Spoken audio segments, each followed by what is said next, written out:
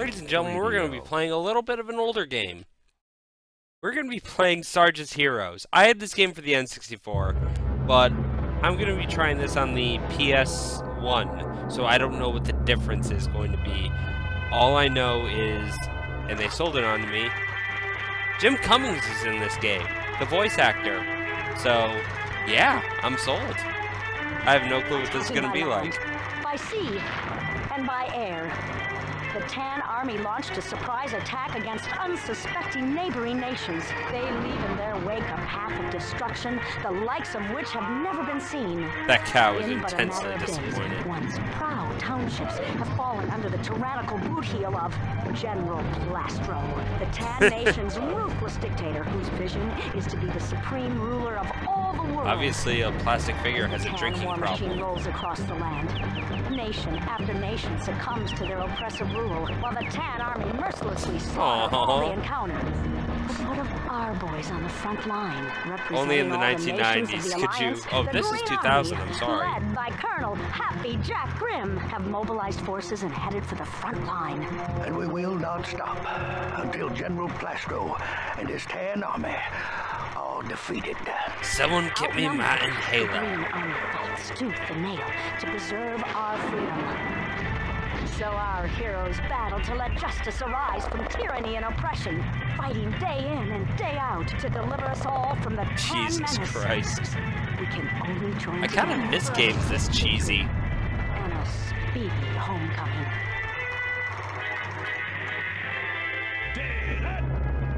Oh, there he is, ladies and gentlemen, Jim Cummings.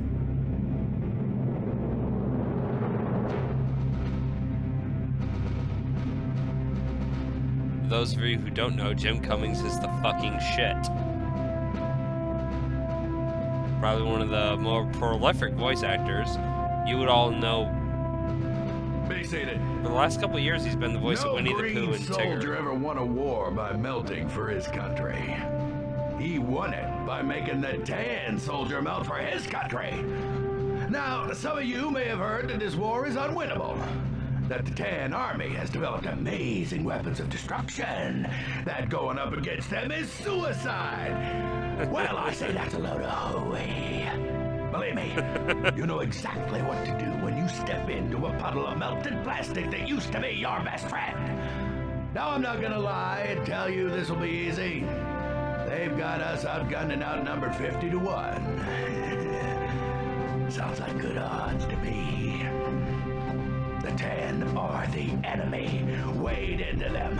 Melt their plastic. War is not black and white. It is green and tan. Jesus Christ. All right, then. That's all I gotta say. Oh, and one more thing. I want you boys to know. I ripped this off from Patton. Lead you to victory. Dismissed. Oh, now that we got the obligatory Patton scene, all we have to do is wait for the obligatory obligatory Apocalypse Now riding in. So Sarge's Heroes, yeah, I had this game for the N64. And I'm going to apologize in advance. It's been goddamn months since I've done a single player Let's Play. I'm sure the, Splatterpunk and Friends things have been way too much. But, hey, audio. 1 second, let me just, tweak some shit down. Nope. Nope, wrong one. Shit. Incompetence. Incompetence starting at the very beginning. Campaign. Oh, there's 3 acts, but we only have...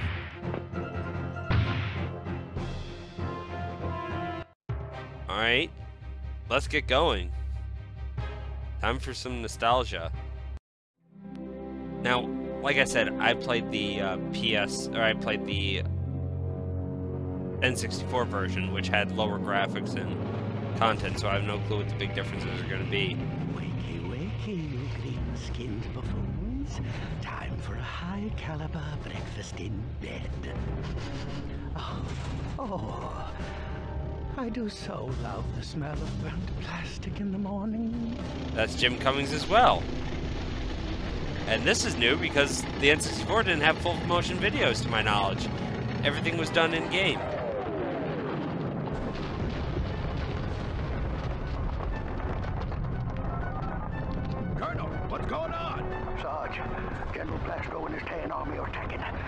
That's also Jim. You meet me at the landing pad. All three characters are voiced by Jim Cummings. Bravo Company, incoming! Move out! Move out! Jesus. I mean, I knew it was the 90s, but I wasn't expecting all three main characters to be voiced by the same person. I'm gonna double check that, though, to make sure I'm not making a gross error. Chances are I'm making a gross error. Who knows? We'll find out. Your mission is to get to the landing pad for evac. Pronto.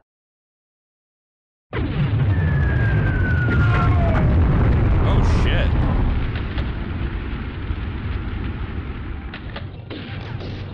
That's a tank.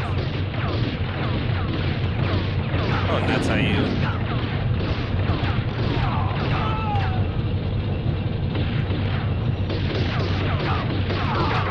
Good to go.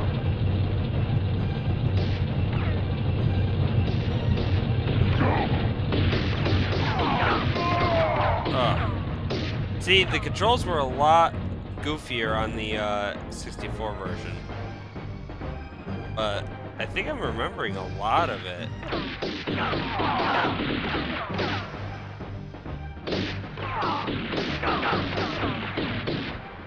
Not used to the autocorrect. I love how how do I switch weapons? There we go. I'm already remembering the music.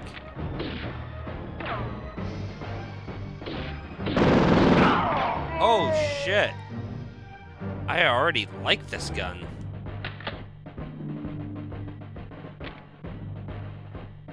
Oh.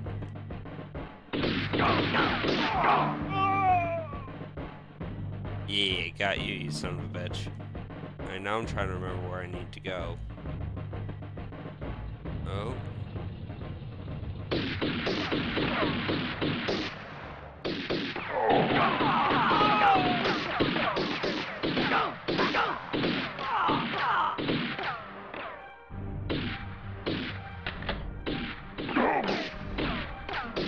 This is actually a little... I mean, it's not hard, it's just I'm not used to controls. Kind of shows how babied I was by goddamn brand new physics. Party time. Yes, of course, party time. Good to go. Alright. I wasn't trying to do that. Why it's doing that, I don't know.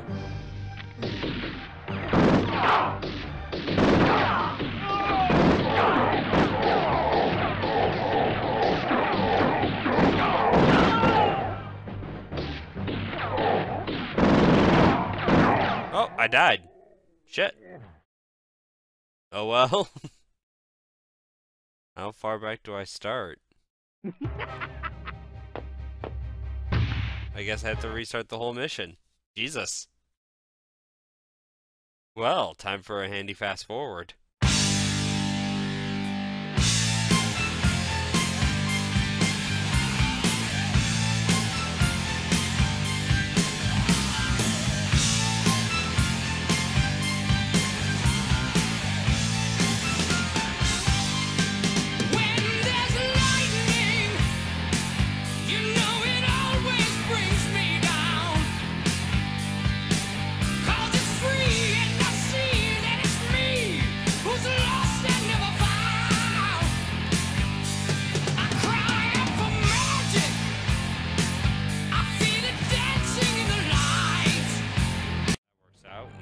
Across the bridge and not die a horrible death.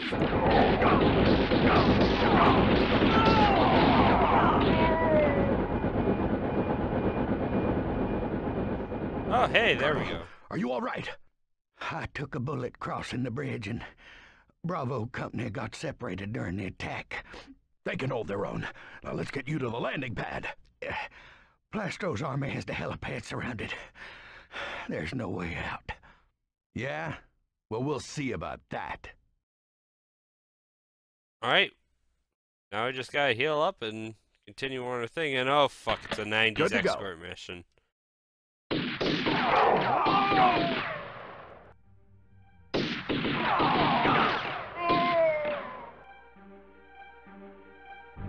Well, this is going to prove difficult.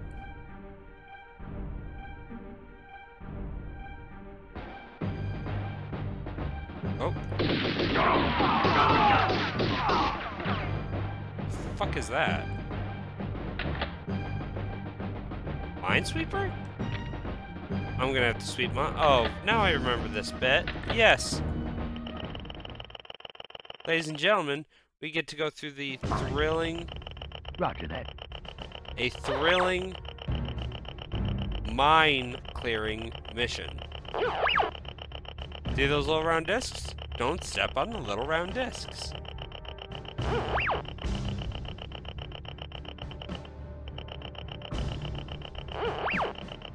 I guess pretty much what they did, and I mean, I wasn't a big army man. Hell, 3DO was out of business before I even went into the consciousness of video games, really. But, you know, all they did was take every little green and tan army soldier and base the whole game around, well, everything in that. Oh, shit.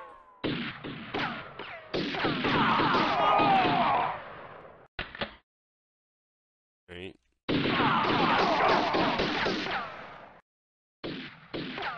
Someone's shooting.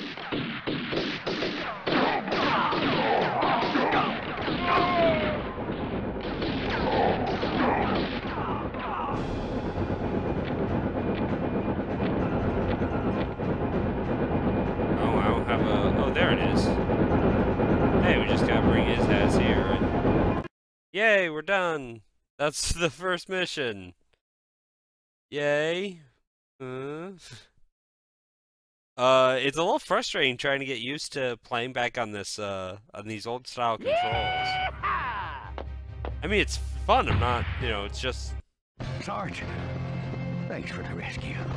I love how it even has the branding. I only hope the Bravo Company commandos made it out okay. Colonel, we got a blue tank parked in the town below.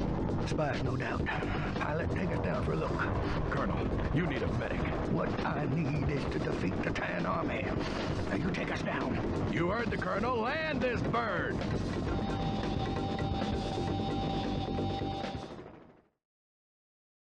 Alright, we're destroying a blue tank. They didn't really know how to do stories in 90s games, did they? Maybe it's just me, but... Alright, well, let's see what the hell we can find out.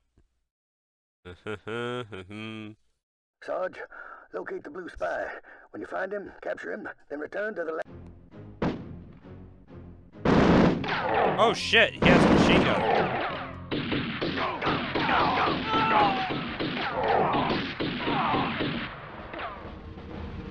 And a bazooka. Bazooka. Wonder why I would need a bazooka.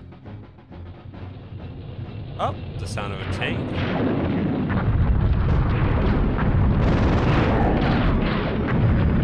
Well, that tells me why I would need one of those.